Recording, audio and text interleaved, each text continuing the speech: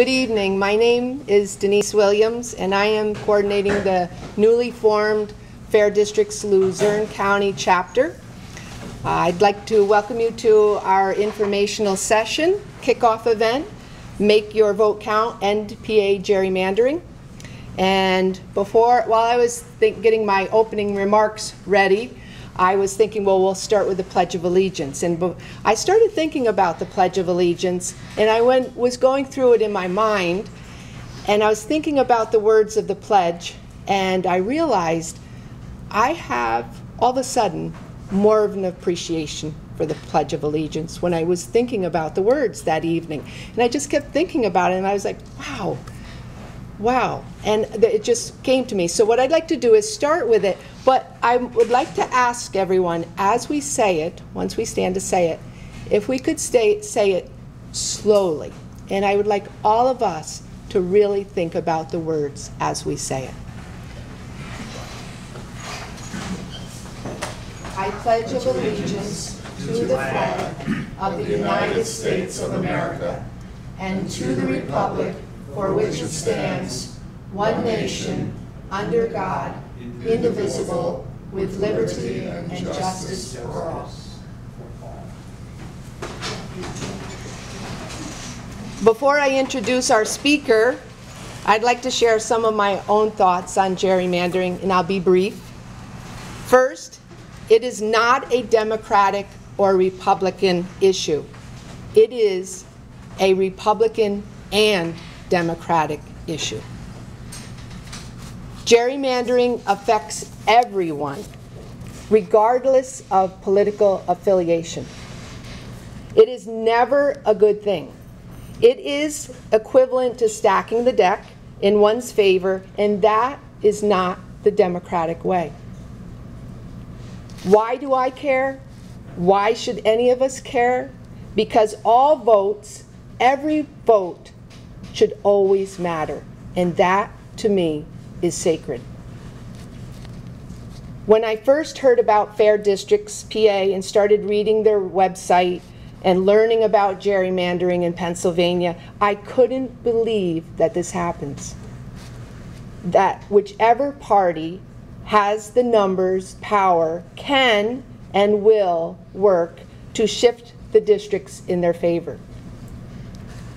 There is a big problem when political parties put their will ahead of the will of the people. Our current system, which allows party leaders to determine district lines, is a conflict of interest. And it undermines the integrity of our elections. I have no doubt that gerrymandering is one of the root causes of the current polarization in our political environment in Harrisburg and Washington today. It is time to level the playing field and create a more accurate, impartial, and transparent process for the creation of our district lines. That is what Fair Districts PA is advocating for. At this time, I'd like to introduce Dwayne Heisler. Dwayne is a speaker for Fair Districts PA. He is going to give us an overview of gerrymandering and Fair District PA's plan for redistricting reform. He is also the Pennsylvania Voter Outreach and Registration Committee co-chair.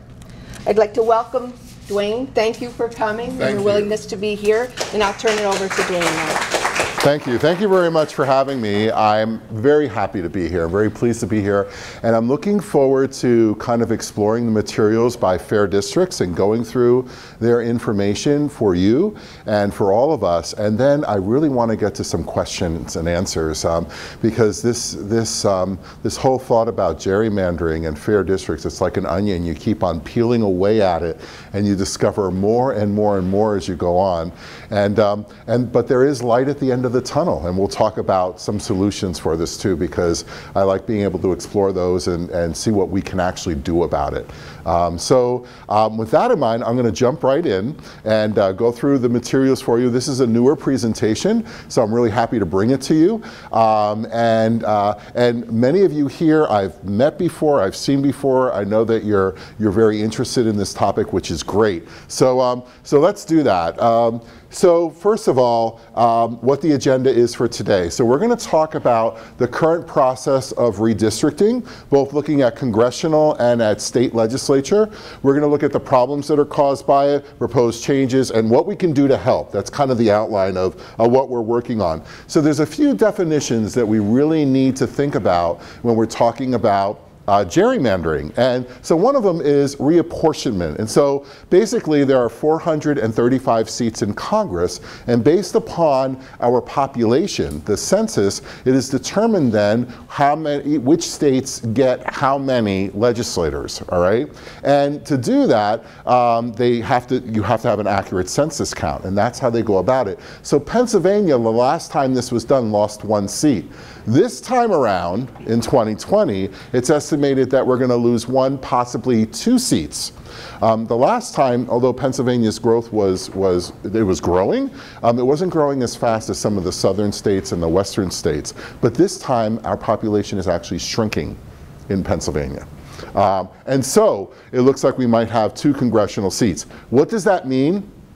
That means that the lines in Pennsylvania must be redrawn. There's no choice, because we don't have as many seats as we once had.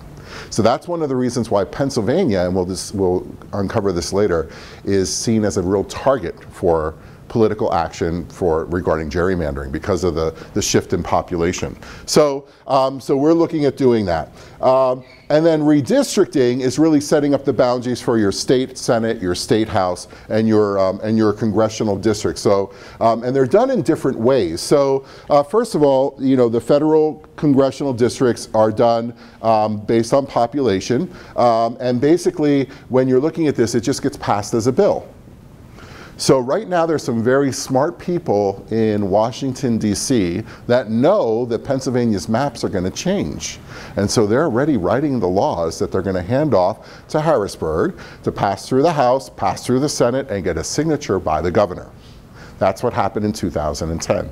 Although there was a little court battle that happened, and so the lines weren't completely redrawn until 2012, there are people who are doing that. It's almost like our lines are out of our control, because that's the process for drawing the congressional lines. Now, the state legislature is a little bit different. It's made up of a 5-person commission. So you think, oh, a commission, this makes more sense. But it's a commission of politicians. So the United States is one of the only countries that allows their politicians to decide who votes for them. Doesn't that just sound wrong? I mean, we allow our politicians to decide who gets to vote for them. Shouldn't it be the other way around? But that's really what's happening. When other people from other countries visit the Capitol or visit the state capitol even, and they figure out, well, how does this work, and they hear it, they can't believe it.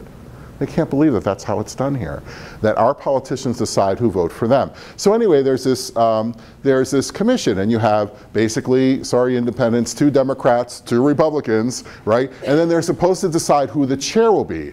But of course, they could never agree. So then the court actually decides who that 5th person is on that commission. But this commission doesn't have to do anything. They can be in some back room somewhere and just make this decision. And so basically 3 people in our state get to decide what the lines look like in our state legislature, and then we have to live with it for 10 years. That's how that's done. It doesn't have to be approved. It doesn't have to be signed. That's how it happens in our state, which is just absolutely remarkable. Now, there are some rules in the Pennsylvania Constitution, you can see them down here, that it's supposed to be composed of compact and contiguous territory. Well, they are contiguous, and we'll show you what some of the maps look like. In other words, everything's kind of touching. Some of them are held together just by a single street. But they are contiguous, but they're certainly not compact. The language in the Pennsylvania Constitution really is so loose that it's really hard to enforce. And it says, unless absolutely necessary necessary, no city or county, city, incorporated town, borough, township, or ward shall be divided in order to create these. And when you actually look at the map, they are divided like crazy. I mean, it really just doesn't hold up. Sadly, even the mechanism that we have in our Constitution is not really being followed as it should be. So where does Jerry, so this is the third term then. We have reapportionment, we have redistricting, and we also have gerrymandering. So Eldridge Jerry, actually his name was Eldridge Gary, which just goes to show you that everything about gerrymandering is wrong. They can't even get the name right? So in the 1800s, he was the governor, and he drew this line. There it is. That's his district up there. And someone from the newspaper said, hey, it looks like a salamander. And someone else said, oh, no, it's a gerrymander. And the name stuck, even though gerrymandering was happening before that. It's as old as our country is, really. But that's where it comes from. He is famous for that because it looks like a salamander. That's where it comes from. So there are 3 types of gerrymandering. So this is important because, you know, I know the first time that I heard about gerrymandering as a kid, it was just that, oh yeah, if someone's an incumbent, it's really hard to get them out of office, right? I mean, that's usually the first thing that comes to mind. Once you're in office, it's hard to get you out, right? That's what you hear, right? That's kind of the talk in the street. And that really is talking about what's known as a sweetheart deal, which was, up until recent time, the most common form of gerrymandering. And basically, if I'm one party and you're another party, we get together and say, hey, why don't we draw the line so that you're safe and so that I'm safe and we both get to keep our jobs? Sweetheart. Sounds like a great deal, right? Right? And so this is why it's so hard to get incumbents out of office, because they draw the lines in that way. So in this diagram, this over here, of course, is more competitive. But over here, we got together like this, so we have one safe red district, one safe blue district, and only one that's competitive, right? So that's a sweetheart deal. So there's 2 other types of deals though, and this gets even more challenging here. There's something that's called cracking. And so what cracking is, and you'll see this in a lot of urban areas where they try to crack the votes. And so what they'll do is, what the lines do, is they take a demographic and they break it up, they smash it up, okay? So that its power is diffused, and therefore, like in this example, the reds are cracked. No, I'm doing that wrong. The blues are cracked. I'm sorry, I'm looking at it backwards. The blues are cracked here so that the reds win 2 territories here. They broke up the blues right down here. They cracked them. The other type, or the other form, would be cramming, where they push them all together. And here, they crammed all the red votes together so that the other 2 went blue. See, it really doesn't matter how many votes. It matters how the lines are drawn. And that's the tough thing, because you can draw these every single way and end up with a different result with the same number in each group. So, and you'll see this in a lot of kind of suburban areas where they're actually packing those together so that all the surrounding territories go, all the surrounding areas go the other way. So those are the forms of it. And we'll actually look at some maps that kind of show you how that works. Well, here's a great example, the 7th Congressional District. This is a famous one. It's one of the most gerrymandered districts in the whole country. We're known for this, thank you, Pennsylvania. This is called Donald Kicking Goofy. It's down around like Montgomery County. And you can see right here, it's held together by just this little piece right there, right? When your districts start looking like cartoon characters, there's some also call this bullwinkle. There's actually kind of a diagram that goes along with the horns and all that kind of stuff. So pick your character. It could be any of those things. But I don't know how you can look at something like this and say, yeah, this looks fair. Every one of these little marks, every one of these little digits that go out here is someone who's losing their voice. Every single little deviation is someone who's losing their voice. So let's look at the evolution of this. It's gotten worse. This is what the district used to look like. And then it went crazy by 2013 as a result of and this is a congressional seat, as a result of the 2010 census and then the 2012 court case. We ended up with this in 2013. There's a lot of factors why it's gotten worse too, and we'll look at some of those too, like why is it even more of a problem, even more insidious right now than it was? Because, I mean, if you look at some of these, they don't look too bad, right? But that's off the deep end right there, right? That's one of the reasons why Pennsylvania has one of the worst gerrymandered, it's one of the worst gerrymandered states. Number two. Yeah, you know, I don't know what the criteria is for it. Like, I don't know how they look at the statistics for things. But yeah, so here, look at this. This one's interesting. So look at Montgomery County. Montgomery County, and so here's, can you see Donald kicking Goofy? It's kind of the reddish, if you can make it out in there. You see how, so that's what it looks like in the context. But then look at all the craziness that's going around the other districts because of that. So it's not just that district, right? And so if you look at Montgomery County has a population that could support a single congressional candidate. But it's cracked. You have what? 1, 2, 3. Oh, that one connects over there. 4, 5. You have 5 congressional seats there, but yet it could support 1. Montgomery County doesn't have a voice. Not on a congressional level when you have a broken county like that. And there's enough of a population there. Remember that whatever happened to don't break municipal lines, right? What's happening there? I'll tell you what's a good story right here, the 16th Congressional District. Look what happened. Now this comes all the way down here into Lancaster. Most of it's in this area and then comes back up into Chester County like this, grabs Coatesville. But look at that up there. You see that? The city of Reading. It's held together by that little sliver. Reading has a story, and I think that maps tell stories as well. So Reading is a city that is known to be has one of the worst school districts in the country. Its schools are so underfunded, and it's a kind of a rusting Rust Belt kind of city. Its economic development is not very good. And if you're running for this congressional seat in the 16th Congressional District, the way that you win is by ignoring Reading. Because they went around the city of Reading, then ran it all the way out into all those farms in Lancaster, and that's where the population is. They grabbed all that population. So if you're running for office, you need to get this vote right here. If you're just campaigning in Reading, you're going to lose, right? And so when it comes time to, when they're deciding budgets, like for schools and things like that, Reading has no voice. It's completely cut out.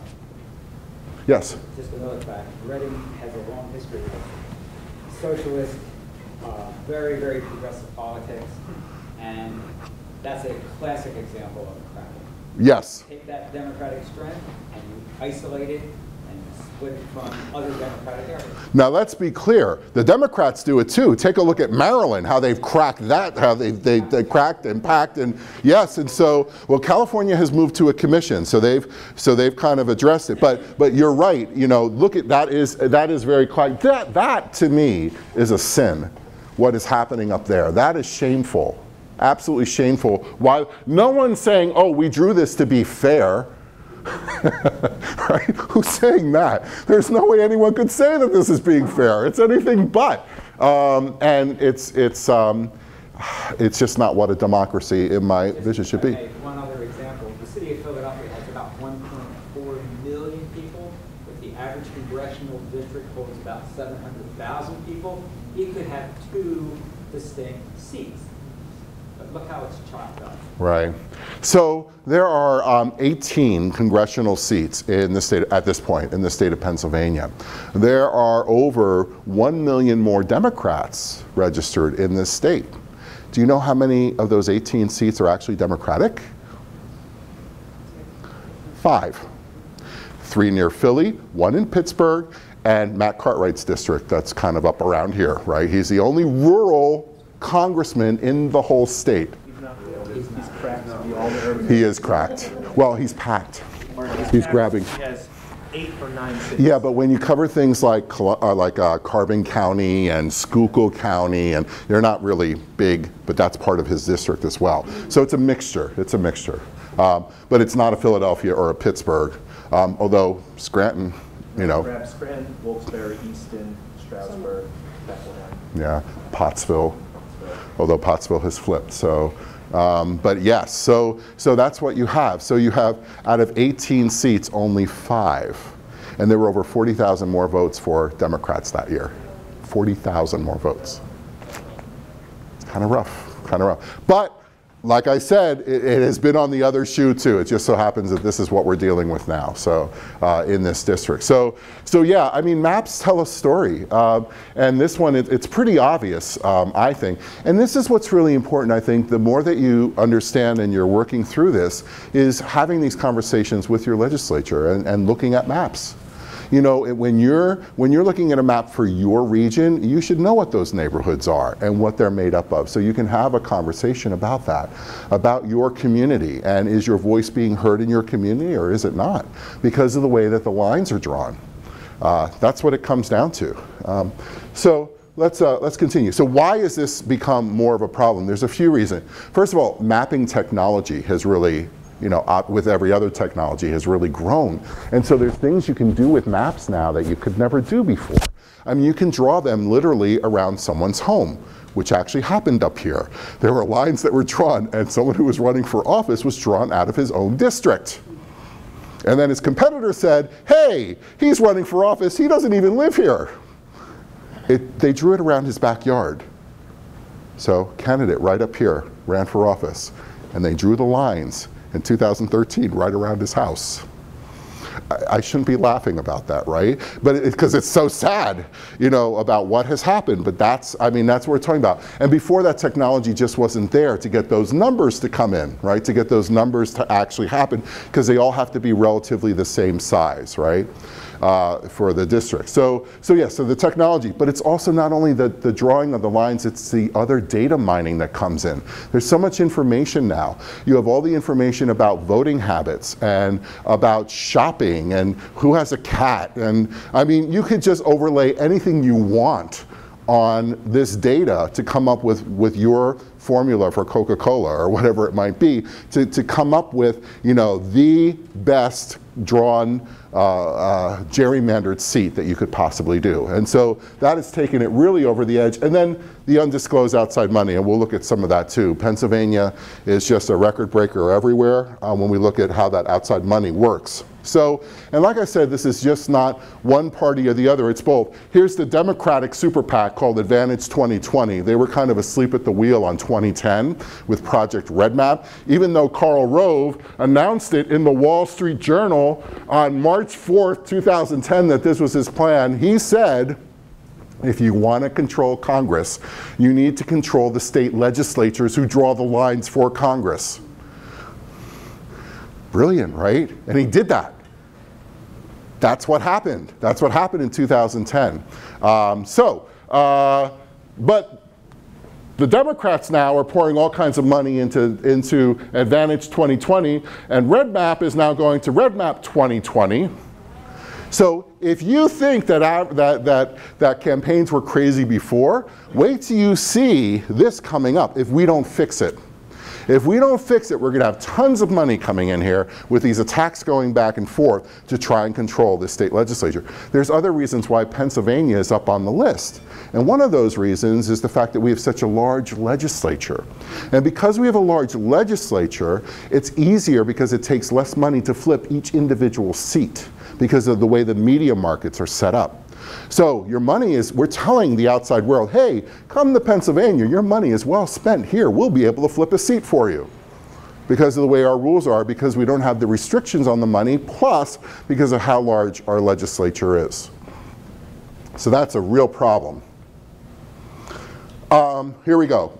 No limits on PAC donations, lobbyist donations, fundraising by outside groups. I mean, it's very large. We're ranked 43rd by the Center for Public Integrity. Here we get an F over here. Thank you.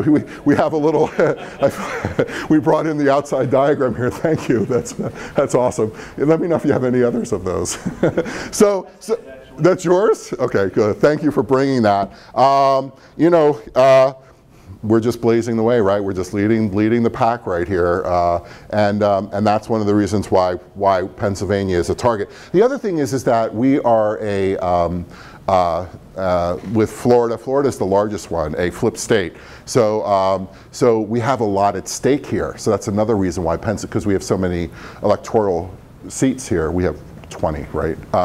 So we have a lot at stake here as well, because we're not a smaller state when it comes to population necessarily. We're the second largest behind Florida. That's a potential flip state. So we have the largest legislature, more districts, which means fewer votes per district, which means less money, easier to flip, which is what I just said. So that's the math behind it, or the logic behind why, if you're looking to flip seats, you come to Pennsylvania to do it. A lot of outside influences happening here. A lot of outside influences. It's almost like we're not in control of our own destiny in this state. So now, this information I think is fascinating. What are some of the problems that go along with this? Fewer choices in the primary. How does that work because of gerrymandering? Often no choices in the general election, unable to vote them out. If you look at this first column, look at this in 2016, races with incumbents, okay? So over 90% of all the races in 2016 were incumbents. They're up again, right? Over 90% are up again to vote, right? And when you look at incumbents without primary challengers, 86% of those didn't have anyone challenging them. In other words, you get them in there and there's almost no way to get them out because no one's challenging them. And look at the next one, races without any opposition. And so not only don't they have a challenger within their own party, the other party isn't even running against them. Why should I spend $2 million on a race that I know the line's already drawn to be on the opposite party? Why would I do that? Who would do that? Who wants to do that? No one, apparently. So when you're in a race like that, you have to win your primary, and the elections become about the primary. And this does a lot of different things. It polarizes. It makes you more extreme. And so if you're not following your party line, whether it's Republican or Democrat, you have to be worried because they'll primary you. That's your biggest fear, not the general election. You already have a red district or you already have a blue district. It's being primaried. If you're primaried, you're at real risk. Not the general election. It's not about the general election. It's about your primary. And so that forces us to be more extreme. Because if you're a Democrat and you're being challenged in a primary, they're going to put someone up on your left. And if you're a Republican and you're challenged in a primary, you're not going to go more moderate, right? Why would you do that in your Republican district? You need to become more extreme. And so we're moving like this because of the way the lines are drawn. And because it becomes a race in the primary and not the general election. So here's the impact. So you're focused on winning and controlling, not controlling effective government. You know, and this is a personal belief I have. The idea that you're running every 2 years just seems crazy to me. You win an election, you start on the next one, right? It just seems like that term, you know, for a state legislature is just too short to me. I don't know. No, you don't have to worry about it, I guess. I don't know. Do you have to campaign? Some people do, but yeah, but it almost creates, it's the system that's broken, right? So you're almost forced to almost run around the clock. Elections are decided in the primary, which we talked about, which doesn't reflect the general population. Increased polarization and gridlock. I think I hit all these things, didn't I? Greater disconnect between the general population and the elected officials, right? Because we feel, that our vote doesn't count, right? Do you have a contemporary example of this division and how our government isn't working in this state? Well, I think there's all kinds of examples all around us. So. That's real big right now. Well, agree on a budget. The state, did you hear what just happened today? Did you know that it got out of committee today and they're supposed to be voting within an hour on the floor on that budget, which is nasty, along party lines. completely along party lines is what's happening with that vote. That's just happening right now, today. Yeah. And it's partly because of this. I was in Harrisburg on Monday trying to like lobby for a budget that is for people. Has anyone ever heard of the Delaware loophole? I think since I was this tall, I heard about the Delaware loophole. Well, it's still there. Yeah. I have a question before you move on. I know that the districts have to have a relatively equal amount of population. Correct, yes. But is Pennsylvania's population, can that be different than other states, or is, do you know what I'm saying? Oh, yes, it is. Each state decides how they determine their, not on the federal level, but on their state legislature. Yes, that's correct. You said less voters. Yeah. There are certain states that do an amazing job. But then again, there's certain states that it's a little bit easier to do. Like if you look at a state like Iowa, it's very square, and they have 4 congressional seats. So guess what? Their districts kind of look like this, sort of. They kind of look like that, right? And 3 out of 4 of them are competitive. So one of them is just the dynamics of where it is, that it's not, just based on the population in that grid that happened. Plus all their counties are almost square. Well, our counties aren't that way, right? We have rivers and lakes and mountains and craziness, which is very important, because when we're actually looking at way things are drawn, geography does have a role in it too. It may not make sense to have a district like this with a mountain running through it, or where the school districts are kind of split, or however that might work because of the physical geography that's involved. So, you know, just leaving it up to computers to draw that, you still need some eyeballs on that to really make some sense out of it, if the goal is to make them more fair and representative, yeah, of the population. So at least have similar growing seasons. Carlisle's tomatoes get ripe for a lot longer. we should have tomato districts, right? And this is like, watch it. You were saying?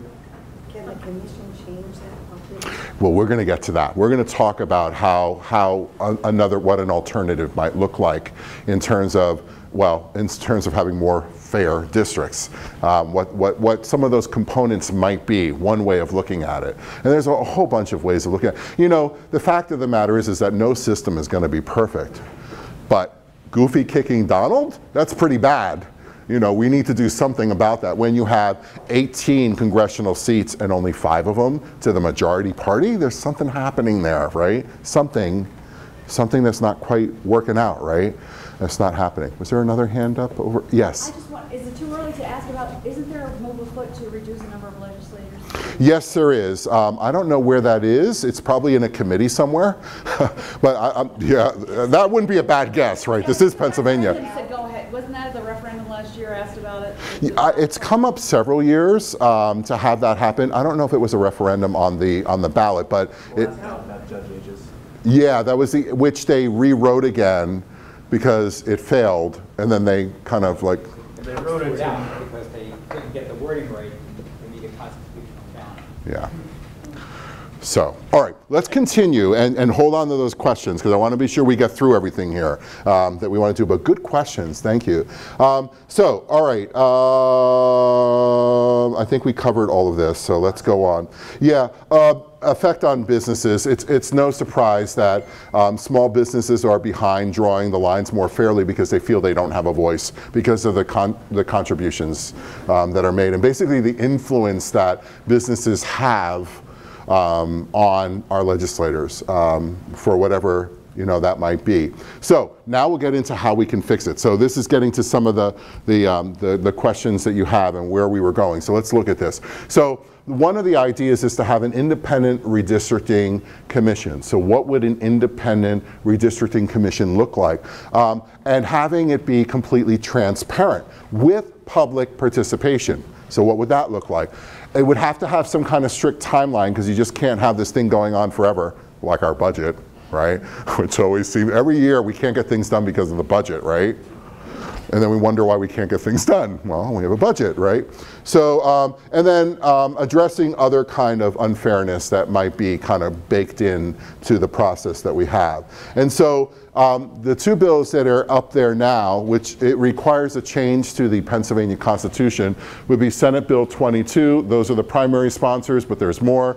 And House Bill 722, they almost have 100 on that list. 98. A completely bipartisan effort that's there. So those are close. House Bill, well, there's not as many people who are on the Senate bill, but that's not unusual because usually the Senate doesn't like doing things unless the House gets it through first. You know, who wants to put their neck on the line? Well, maybe your legislators should, but that's another story. So we have the House Bill 722, which is in committee right now. We're trying to get that moved somehow. So let's look at what these proposed changes are. So the first one is how, if you wanted to apply for one of these commissions, what are the rules? How could you actually apply? Well, first of all, you had to have been with the same party that you've been with. In other words, hey, I'm going to get on this commission. I'm going to switch parties so I can really mess with this whole process, right? Not going to be allowed, right? You had to vote actually too. You know, there's no sense, hey, I want to do this. Have you ever voted before? No. Probably not a good choice, right? Because they haven't even participated in the system. Your spouse or you can't have held elected office or been a lobbyist or a member of the legislative staff or held an elective or paid statewide office in any political party for the last 5 years. That one's a big one, right? To make sure that you're not influencing that from the inside, because the whole idea is to not have lines drawn by our politicians, right? So why would you put politicians on that commission? Doesn't make sense. That doesn't really meet the definition of independent then, right? Can't seek to be, and then you can't get on there and then decide that you're going to be a lobbyist or, you know, whatever it might be for the 5 years after. So you're kind of forfeiting that as well. Other components that might be good when you're looking at this is that the Secretary of State actually, so once you get in that pool, then which is the standard process, Secretary of State would go in and they would pick from that pool a group of 4 from the largest political party in the state, another group of 4 from the second largest, and then another group of 3 from all of those that are non-affiliated. So you have these 3 pools, right? And so with these 3 pools, these pools have to reflect basically the population of Pennsylvania. So if we had X percentage of men and X percentage of women, we would expect that this commission would reflect that. In other words, it's supposed to look like our state. The group selects a chair approved by at least 6 members. And so at least 6 members. So if you have a pool of 4 and a pool of 4 and a pool of 3, you have to have some cooperation because no group could do anything by themselves. But it gets even more than that. The commission would develop the procedures and acquire the software. They would process the procedures for review on a public website. So you and I can go, remember the commission of 5 that could go off to that smoke-filled room and make decisions? Well, that wouldn't be allowed anymore, right? It would have to be on a public website. You would have to have 4 hearings before the maps are even drawn to get public input on what the line should look like. So this would be our opportunity to say, hey, our school district has been so split, we need to get us together, right? Or whatever that might be, whatever is the local issue. The only numbers that they were allowed to be used is the census data, just the population numbers. No longer can you put all that extra data mining information in there, like which party you're affiliated with, how the votes were. None of that previous data would be allowed to be used, just the census data. And then all this information would be available to the public, that they would be able to see it. That's the transparent part of it. Also, that when a map is up for consideration, it needs to be on a public website and show everyone what the commission is working on. And then have 4 meetings afterwards. It may be in regional areas to say, hey, we're open, here's what we're thinking about with the map. Let's have a discussion up here in Wilkes-Barre, Scranton and figure out if this is acceptable or what you would like to see. Do you have any issues with this? That kind of dialogue is what they're looking for. And then the final vote to approve it must contain 7 votes. Remember, it's 4, 4, and 3. And you must have 1, at least 1 from each group. So the Republicans and Democrats wouldn't be able to get together and say, who cares about the independents? Because you would need that independent vote. Same the other way, like the Democrats couldn't get together with the independent and say, well, let's cut the Republicans out of the picture, or the other way around. So it would be required that you get a vote from each of those pools in order to move it forward. It seems like what they're trying to do is certainly more than that smoke-filled room, you know, of making it, or just a bill that's passed up and down, signed by the legislature, signed by the governor, and just passed. This is a little bit more thoughtful of who's going to be making these decisions, and then how that process can be maybe looked at a little bit more fair, where they have to negotiate, where they have to work together, where they have to and be under the public eye, all the while that it's happening. Yes? Are these principal elements of both bills? Yes, they are. Now there might be some modifications here and there. They're not completely and totally identical, but these are the principles that Fair Districts is abiding by, and they do support these two bills. So they do contain these things or very close to exactly this, you know. So there might be a few deviations here or there, but in spirit, this is what it is. Well, even more so than that, in language is what it is. What would be the mechanism to break the gridlock? Well, there would be, remember it said it had to happen within a given time frame. They would be required to do it within a given time frame. I don't know what the consequences are. I don't know what the consequences are if it goes beyond that time frame. Thrown out with the new commissioners. I don't know. I'm not sure. I'm not sure what. I don't know that. That's something to look up. But here's the good news. Go to fairdistrictspa.com and ask your question. There's a whole team of people there that are willing. Actually, that website is excellent. You can get all kinds of information. You can even get a PowerPoint presentation like this. So if you're with a small group, you can get together and look at this. It's transparent.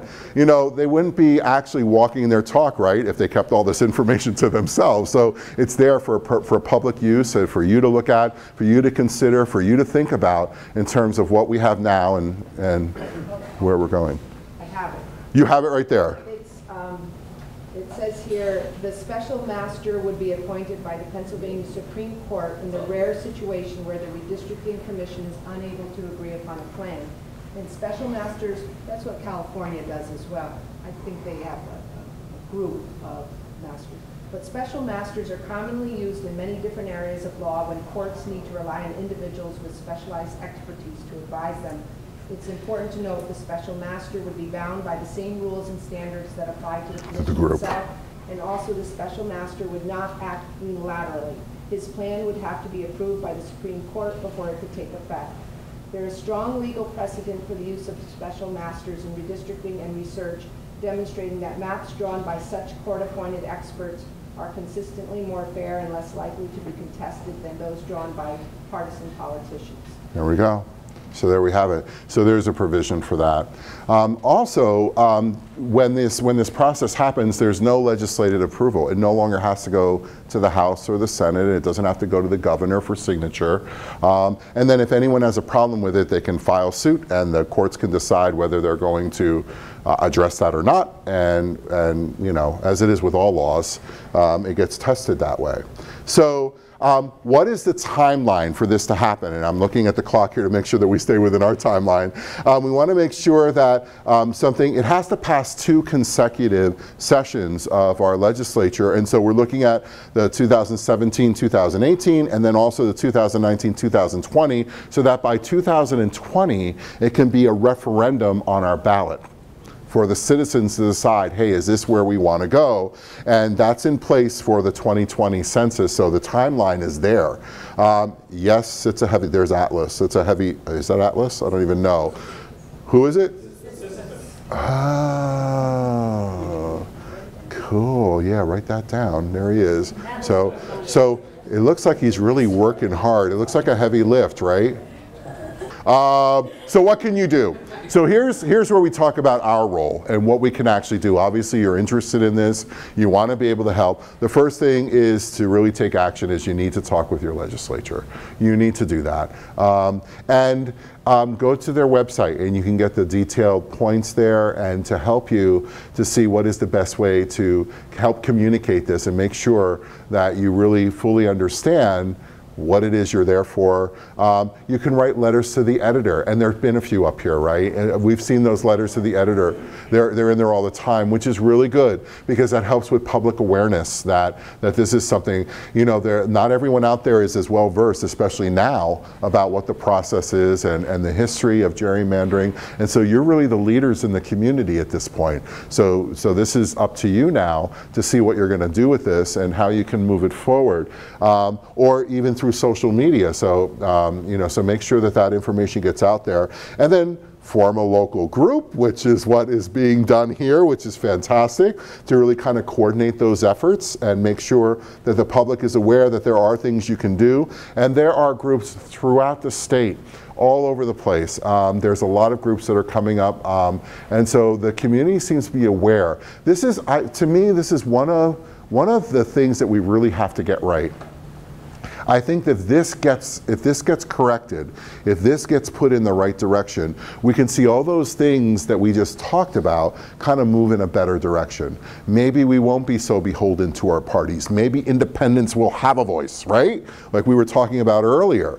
Maybe we will get districts that don't look like Donald kicking Goofy. Maybe we'll actually be able to work with, we'll be able to vote at the fire hall that's right next to our house, you know? You know, I mean, there's really something, this can really have an impact. Maybe we will feel like our vote counts. And maybe it actually will. It won't be a predetermined situation with gerrymandered districts. So, so those are some things that you can do, and fairdistrictspa.com is there to help with that. Here's how you can get in touch with them. There's this information, and I'm sure that it's fairdistricts.com. You can there's so many different ways to reach them. And then here's Ronald Reagan back in 1991, and he says, I believe the state should set up a bipartisan citizen commission to draw district lines. This isn't a new thought. This idea of what we're trying to do right now in Pennsylvania, this is not a new thought. This has been around for a while. And this is really important. I'm the guy on the end in the plaid shirt over there that's got to kind of cut off a little bit. That's me. I'm like, yeah, there I am. So this is really, this action was taken by the League of Women Voters. They decided to file suit based on the current congressional lines. And so that's actually moving forward right now. And so I was at this hearing, and there was an interesting question that was brought up. One of the reporters said, why is it these congressional lines have been around, you know, since 2012, 2013, why are you filing suit now? Why are you doing this now when the lines were drawn back then? And the answer by the attorney I thought was really fascinating, because what the attorney said was that usually when you go before a judge, they want to actually see proof, not your thought that it's gerrymandered, but actual proof. Well, we have 2014, 2016, right? You have all these years to show what's happened with the vote. And now there's a mathematical formula to show that indeed it is. This is having an impact on our elections, and so the proof is there, and so they can make the case now. So I thought that was a fascinating question and a thought, and I thought the answer was really very well thought about why it is a good time to have that kind of thing happen right now. So, so yes, there is this suit that is having Common Cause and the League of Women Voters, both nonpartisan groups came together to form Fair Districts in like January, beginning of this year. And so this is really nice to see these groups come together, and now they've been joined by all kinds of organizations throughout the state, all kinds of groups. I do a lot of speaking for Rotary groups and libraries and political parties, and in fact, I can tell you that just this past weekend at the Pennsylvania Democratic State Committee, they just unanimously voted to support Fair Districts as a resolution. That just happened, so that's news right now. The state Democratic Party has said, you know what, we need to address this, and it needs to be fair. Well, that means the Republican Democratic Party's not going to do it then. And they're the ones in charge. I don't know. I'm not familiar with their processes, to be honest. So, but at least you have some kind of resolution happening there. And that's brand new. That's news. So. They actually ended up passing 5 resolutions. That was just one of them. So And if you'd like to talk with me about what the other ones were, because they're pretty cool, let me know. So here's something else. All of this doesn't happen for free. So if one of the ways you can contribute is by making a donation, they would put it to good use to further this cause.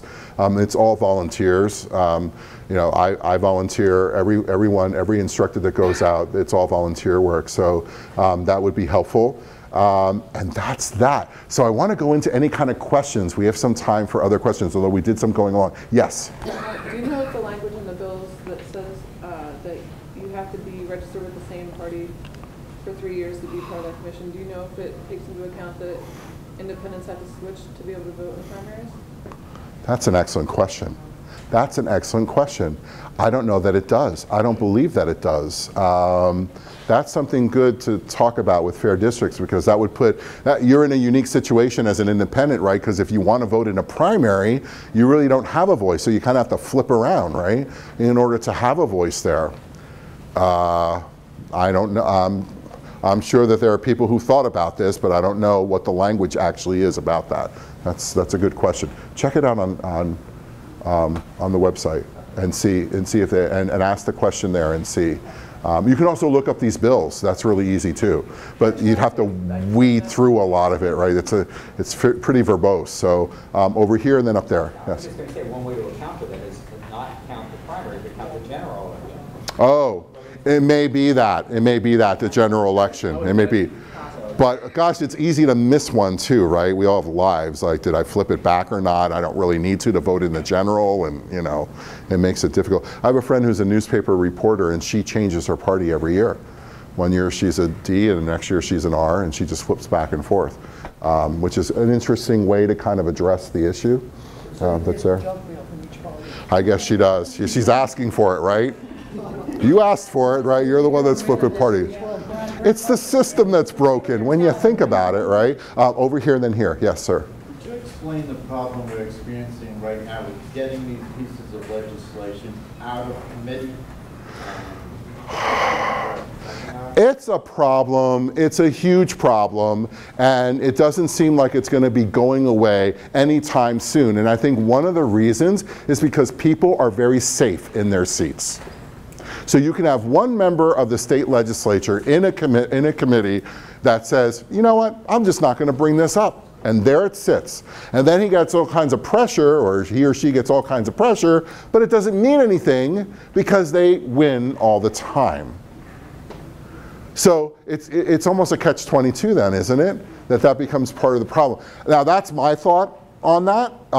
It could be also that maybe the leadership doesn't want it to go anywhere, and it's fine to be able to vote for something if it's never going to go anywhere anyway, right? As they always say, follow the money. Follow the money. The money goes to move to amend. So is fair districts looking to target these representatives and the senator with SB 22, to target their districts to force those so to get them out? I do know that there's an upcoming strategy session within fair districts. Excuse me? I'm on the team, so I can answer this. Okay. I'm also on Susquehanna Valley Progressives, who's hosting it. Oh, okay. But that's okay. Go for it. Go ahead. Go ahead. Oh, no, if you want to. No. Go ahead. Go ahead. So last week or the week before, we launched a campaign to specifically target Daryl Metcalf. He is the chair of the State Government Committee in the PA House. He pretty much has carte blocked to block this bill. So the campaign has started. He gave an interview, I think it was 2 weeks ago, where he said, gerrymandering reform isn't on my radar. I'm not hearing about it from anyone. And this is despite the fact that 97 of his colleagues are co-sponsor on the bill. So he's not hearing about it. So Fair Districts sent an email out to all of our supporters, which is 11,000, somewhere around there, to start contacting Representative Metcalf about gerrymandering. So he hears about it. So he hears 11,000 people contacting him that we hear, so he hears about it. So after a couple days later, after he started getting bombarded, when we started our campaign, he got thousands of calls per day.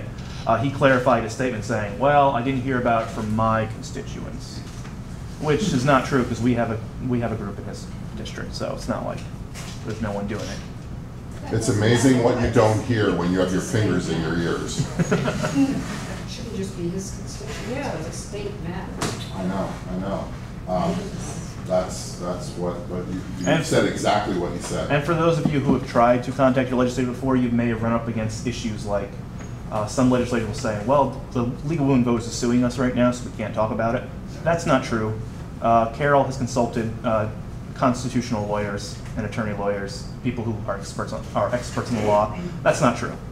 Another excuse I've been hearing is that, oh, well, this process is going to be biased towards the type of people who pay attention to government. I love that one. Yeah. That's great, right? I heard that one. Shame on those people who actually pay attention to government. It's not going to be representative of people who are not really, who don't understand government. And then the latest one I heard, and I heard this one yesterday, was that some senators are now telling their constituents, well, if we make this change, then we won't be represented anymore. And this is specifically from rural representatives. So this is a new one I've heard. Senator Baker and Representative Fritz have both told their constituents. Baker who signed up? No. Senator Baker has not signed up. So a lot of you have Senator Baker as your representative. She had told constituents either late last week or early this week that she doesn't think this bill allows rural population to be represented in the Independence Commission. Now, if you saw the slide there, it of course says one of the things is that the commission has to look like Pennsylvania geographically, right, culturally, demographically, things like that. Yeah. So, thank you. Thanks for that. Yes. What is Fair District's stance on different kinds of redistricting in Wheeling and computerized districting? So their stance is really about what was outlined here and aligned with the Senate Bill 22 and House Bill 722. So I don't know how far away from those statements they get into in terms of their stances on those aspects of things. I think that they're really focused on what they want to see in the legislation in order to make them more fair. And so there was another proposed bill at one point that was coming up, and they made a statement on it that said that although we think that it's certainly better than what we have, and that there were elements that they liked about the bill, that it was still the politicians who were involved in it, so therefore we can't support it because it didn't meet one of their main criteria that we shouldn't have politicians deciding who vote for them. So that might be an example of that. I don't know that they've had statements specifically for those, but I think what they're really trying right now is to get this to move through there and focused on these key elements that they see as being critical parts of districts drawn more fairly. So good question. Yeah. Yes, sir. On a slightly different note, I would just like to know what your reaction is to another type of gerrymandering that we see here in Luzerne County, and that is no district, like the county council. We have 11 councilmen. Most of our local school boards are like that. They're all at large, and I see this as a mechanism for the parties in control to control the whole process without having separate districts. Yeah. Yeah, it's, to me, I call it, gerrymandering in a different setting. Have you any position on that? Well, it's frustrating, first of all, isn't it? And it's almost, and I guess the really challenging thing that I see is the apathy that surrounds it. And I'll use another example. I was looking at some numbers for people who were on party committees, and they got 1 and 2 votes. And that's how they got on. So in other words, they decided they were going to run. They got themselves on a ballot. They voted for them and maybe got a friend to do it as well. So you people sitting in these parties who have had 1 and 2 votes. How do you address that? You run. You run. When you repeat something, it gives it emphasis. You run. And that's what you need to do. You need to run for office.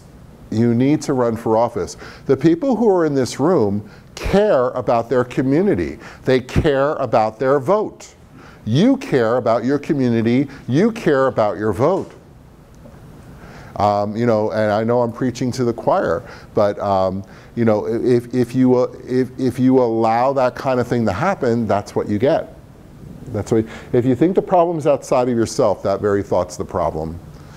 It's tough, but that's what you end up with. That's what you end up with, and it's really, really challenging. So, so I guess my overall reaction is it's frustrating. It's difficult, but that doesn't mean I shy away from it. I'm very politically active. In response to your question, amend the county charter so that we have districts instead of that council. And to do that, you need people in positions to do that. That's true. You have to get enough people to put pressure on council to adopt the amendment, or you put pressure on council to pass a resolution to create another government study commission, which has been the third since 2000, to do precisely what we're suggesting here, creating districts to elect members to council. Yeah. Hey, you know what? Thank you for all these questions. This is really good. I can see that you're really engaged. I don't know if anyone wakes up in the morning and says, you know, gerrymandering's my thing. You know, oh, you do. Yeah, I know you do. It comes with the big cutouts, you know, of course you do, which is good. But you know what? I really appreciate, here we are on a weeknight, you know, on a rainy day, school just started, and you're here to hear about gerrymandering, and I think that that's amazing. So I want to give you a hand. Thank you. So, yeah. Can I ask folks in the audience if they're interested in signing a petition we have regarding gerrymandering? Oh, wonderful. So there's a petition for gerrymandering. I'm going to turn it back over here as well, right? Okay, yep. Well, first I'd like to say thank you to Dwayne. That was really, really, really good. Thank you. And maybe now, like I was, way back when I went to my first informational session, you might be a little disturbed or concerned or angry or appalled. That word really was what happened with me. I was really appalled. And maybe you're concerned or angry about, as I was, about the politicians deciding the district lines and doing it in ways that benefit themselves, looking out for themselves. You may be concerned, like I am, about health care, immigration reform, our current budget crisis here in Pennsylvania. And as Fair District's co-founder Carol Cunningham once said, and it struck me, and I believe it's a truth. She said, pick your issue. Until we fix gerrymandering, we're not fixing anything. And when I heard that, I said, yeah, I think she's right. I think she's right. And I've looked at that quote and thought about that quote many, many times. And I work full-time. I work part-time babysitting my grandchildren. Like many of you, I have very little extra time. But I feel that I need to use my time and energy to help this cause because I believe in it. And I believe this is a truth. I really do. So we, the people of Fair Districts, Pennsylvania, want change. Join us in saying no more. Join us as a member of the new Luzerne County group. Join us in the effort for redistricting reform. How? Well, when you came in, there was a form we handed you to fill out, and you would put your email on it, name and phone number, and I'll be in contact with you to let you know. I'll email you. Our first meeting will be October 5th, Thursday. It will be 6:30 to 7:45 in the Hoyt Library in Kingston, and we'll go from there. And I have two other quick announcements. One action response you can take right away when you go home tomorrow. You can call Representative Metcalf. The information was on this forum on the way in. You know, we don't have information out there for Senator Fulmer on Senate Bill 22, but Senate Bill 22 is in his State House committee, and you can look him up online and call their office too. You could write to either one of them and let them know you'd like to see the House Bill 722 and Senate Bill 22 get a hearing and go to hearing. Yes, Shane. Can you repeat the time and place of the meeting? It's the first meeting will be Thursday, October 5th, 6:30 to 7:45 at the Hoyt Library in Kingston. Thank you. And the League of Women Voters of the Wilkes-Barre area has a flyer out on the table, and they wanted me to share this information. They're having a Luzerne County Council Forum Thursday, October 19th at from 7 to 8:30 And the location is the Buckingham Performing Arts Center at Wyoming Seminary campus on North Sprague Avenue in Kingston.